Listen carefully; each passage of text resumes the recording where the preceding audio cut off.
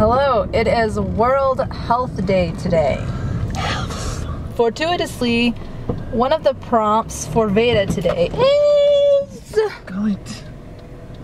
health. So I thought that I would tell you a little bit about how I was sick for like almost 4 weeks in Mexico when we were visiting my parents, which was why a bunch of our videos from those 4 weeks were more phoned in than at other times, I guess you could say.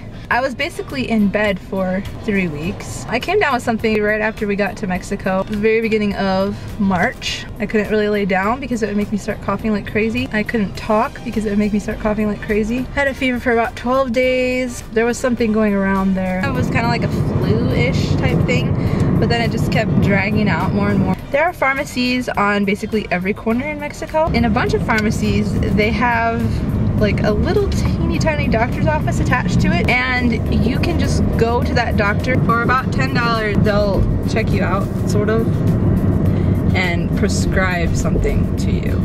So I went and did that, and the guy was like, oh, it sounds like an infection. So he gave me some antibiotics and also some cough medicine. I can't help thinking that the antibiotics probably made it worse and prolonged the situation. Like, it might have just been a virus. The antibiotics attacked my immune system or whatever and just made everything worse.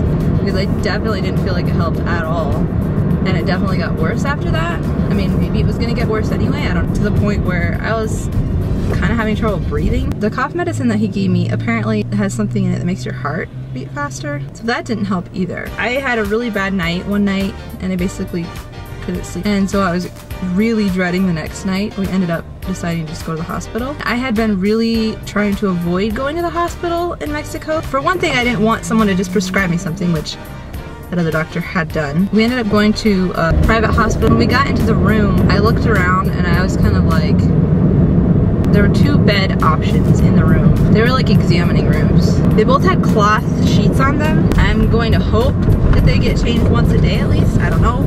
I kind of looked at both beds and decided which one seemed a little bit less shady than the other one. Well, I told you to go sit on the other one to me looked like there was nowhere on the bed that looked sort of clean. It had like a bunch of spots. It looked like stains, I don't know. On the other bed, there was at least a place in the middle that looked cleanish. But on the one side, there were like blood splatters, kind of, and some other stuff, other unidentified stuff. It wasn't like it was fresh. Yeah, great. Not as fresh.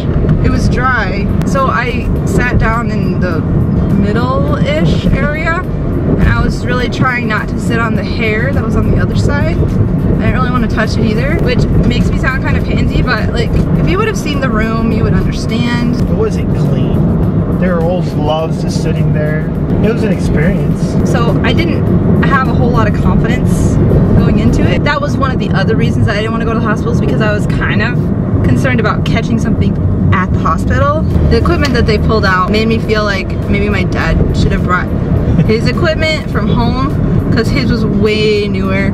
He's a paramedic. They asked a couple questions, but everything was in Spanish, so it was going through my dad and David, and I had tons of symptoms and stuff that he asked me about, and I don't know if David even really knew everything. I just felt uncomfortable. So they ran a couple really simple tests on me. The doctor ended up prescribing some sort of a shot that was supposed to open up my airways, and also some cough medicine, and then also some anti-inflammatory pills that also helped take down fever and stuff. They sent my dad to go get the medicine at the pharmacy, which was in the hospital. And then he had to bring the medicine back, and they gave me the shot there in my butt, which I don't think I've ever had before. I'm okay with shots, I just can't look at them. Then as we were leaving the room and leaving the hospital, I realized that I was hearing a typewriter.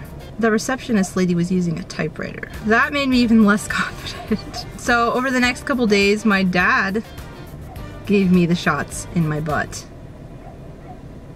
So that was another experience.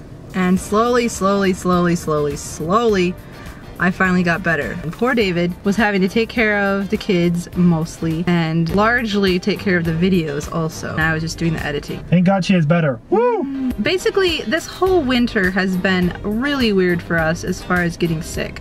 We have bought more medicine this winter than we've ever bought in the 10 years of being married. Our family in general has been sick more this winter in the past 4 months than we have been since being a family. So thank God normally we are pretty healthy. Really, actually very healthy. What kind of stuff do you do for health? Stay healthy.